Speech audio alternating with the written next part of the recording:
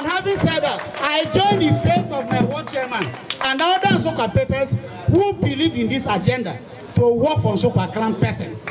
Anybody winning ticket in it, you can get over. Man, I told you in my book, Bonanator, Kayabu ticket in there was 7 beer. Politics is very good, where Guru, where Wayan and Garoko. Only for one in Nanya, Yabby Council, Yayan Fedica Council Chairman. So, then I support to Council Chairman election from NSUKWA clan from Ward 7, where for one in Nanya, and I will follow that direction. I'm not going to know the surprise because no, they don't find a kind of meeting JC.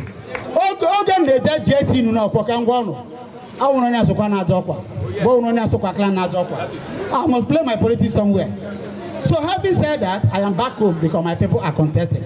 So, my ward chairman, we are with you. We are with you collectively, we are with you both in spirit, both in physical. We are here to support you.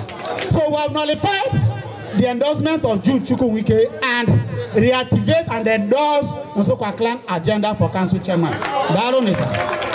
And I've also made up my mind. I am an interested party who wants to contest council election. I've also made a public statement that my ambition to become a councillor is not enough reason to give a support to another clan, to another politician from another community in this council election. So I can sacrifice my councillorship ambition to support an NSUKWA man who is going for council election, because the office of the councillor, from my little understanding, do not attract anything for the community apart from my own personal benefit. I have nothing to show for it.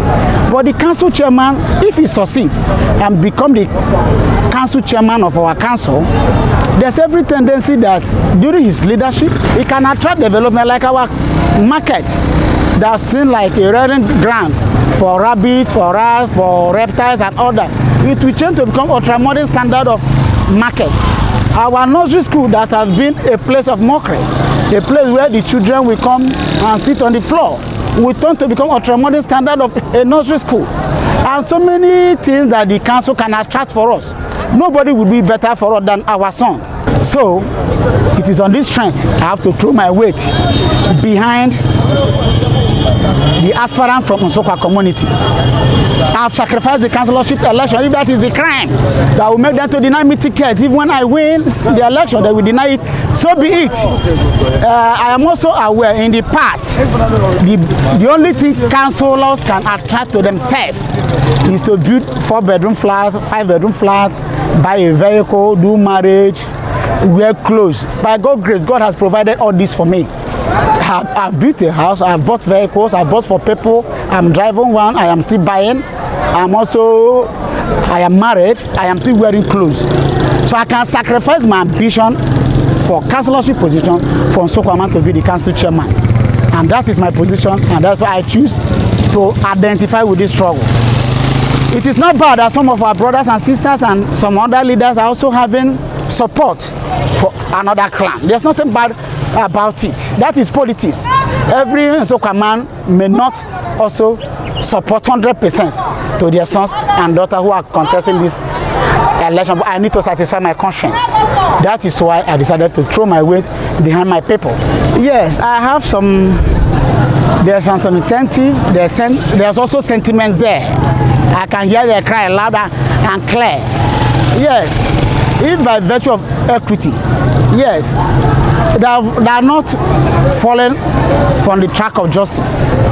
Political justice is expected that when one clan take one position, another clan take another position should also go to another clan.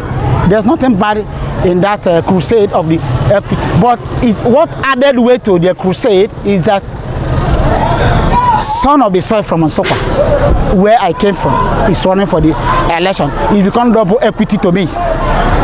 It's become double equity. And we have performed very well in last election. I remember what the party leader from the local government told us during campaign, that when you vote, your vote is also part of consideration for sharing formula.